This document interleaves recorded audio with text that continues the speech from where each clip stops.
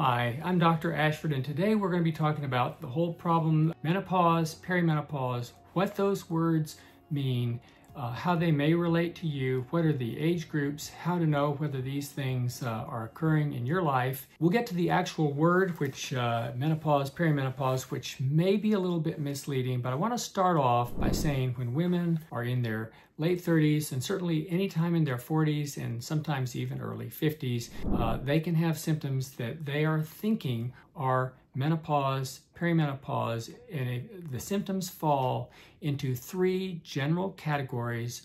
Number one, menstrual irregularities. Number two, enhanced premenstrual symptoms, primarily the headache and the mood falls into the categories of anxiety, irritable, anger, depressed, emotional, agitated. Again, these are symptoms that maybe a woman has had since teenage days or even in her 20s, 30s, but there it is just getting worse. And then, of course, the headaches, frequently migraines, frequently around the time of the period, as well as some of the other premenstrual complaints, the bloating, the fatigue, acne, food cravings, and the rest of it. So number one, again, menstrual irregularities. Number two, the enhanced premenstrual type symptoms. And number three, symptoms that are related to declining output from her ovaries.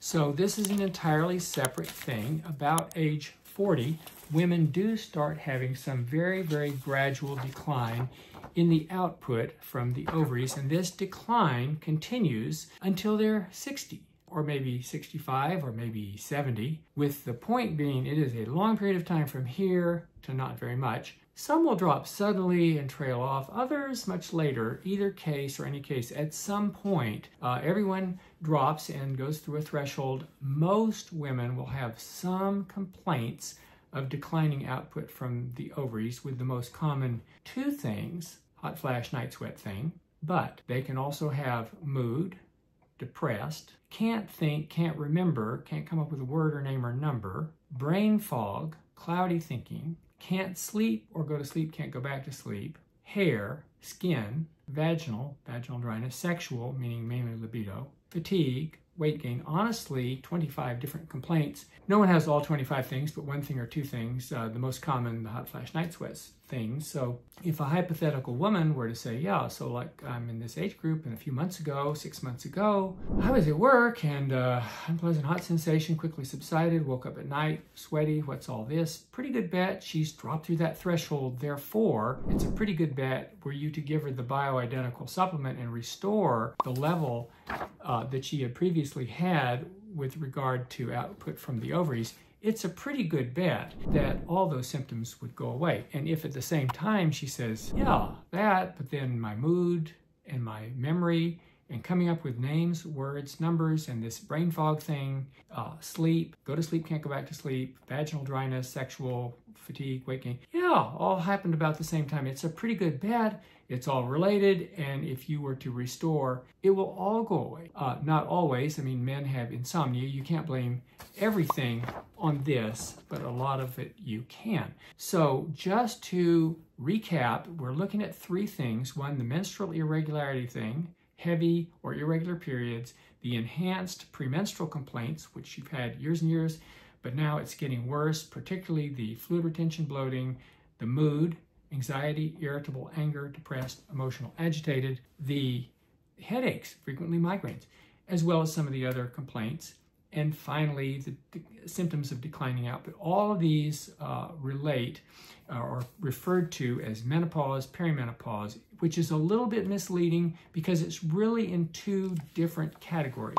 The menstrual irregularities and the enhanced premenstrual complaints all relate to the lining of the uterus. The declining output from the ovaries, of course, relates to that. So these two categories are related to each other, of course, in an obvious way. And some of the symptoms that are associated with the enhanced premenstrual complaints can somewhat mimic the declining output from the ovaries, but they're separate things and need to be thought of separately. So if a woman says, no, primarily what's bothering me is these crazy periods, they've gotten irregular, and I'm having this enhanced version of the premenstrual symptoms. These two categories relate exclusively to the lining of the uterus. So think of the uterus, the womb, is the size of a lemon, a large lemon, small orange, and it has an internal space. And that space is lined by some hormonally active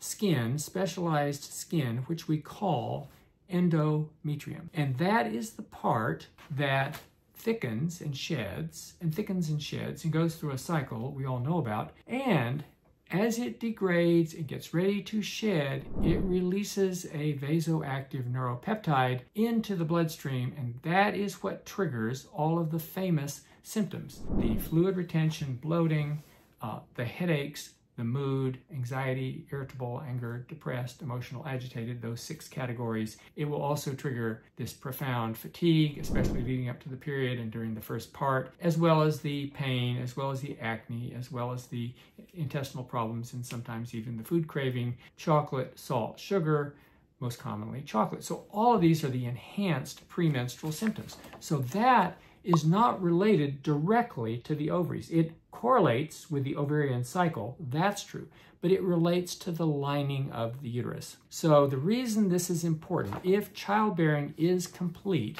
one solution would be to get rid of the endometrium. That's called endometrial ablation, get rid of. If a woman doesn't have an endometrium, she's not going to have any bleeding. I mean, that's the part that bleeds. Her bleeding is only coming from there. It doesn't come from the body of the uterus. It does not come from the ovaries or the tubes or even the vaginal tissues. It only, exclusively, 100% comes from the endometrium. And if a woman doesn't have an endometrium, she's not going to have bleeding, categorical statement. So if she says, yeah, problem is this irregular bleeding and a very heavy bleeding, endometrial ablation is a simple day surgery. Come in, do it, go home.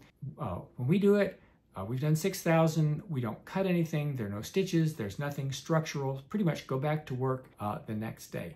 But in addition to getting rid of the bleeding, she's not going to have degrading of the endometrium, which releases the vasoactive neuropeptide, so she won't have the other symptoms that go along with that premenstrual time frame. She won't have specifically the migraine headaches, and she won't have the mood. The mood falls into those words I just mentioned: anxiety, irritable, anger, depressed, emotional, agitated, and some subset. Sometimes people say, I have all of it. And some people say, well, no, it's mainly the depression, or it's mainly the anger, or just things really, really get on my nerves. Whatever it is, if you get rid of the endometrium, mood-wise, her life will feel like the week after the period, 365 days a year. So again, the perimenopausal thing falls into these 3 categories. There is the heavy irregular bleeding, there are the enhanced premenstrual symptoms, and finally, there is the complaints associated with declining output from the ovaries. So frequently the way we will approach this, just depending on the patient and customized to her, if she says, look, it's all of it, I don't like any of it, we will do the endometrial ablation first. It's simple, it's safe, it's easy. Come in, do it, go home, have a nice day, cook supper if that's what you care to do, and go to work the next day. So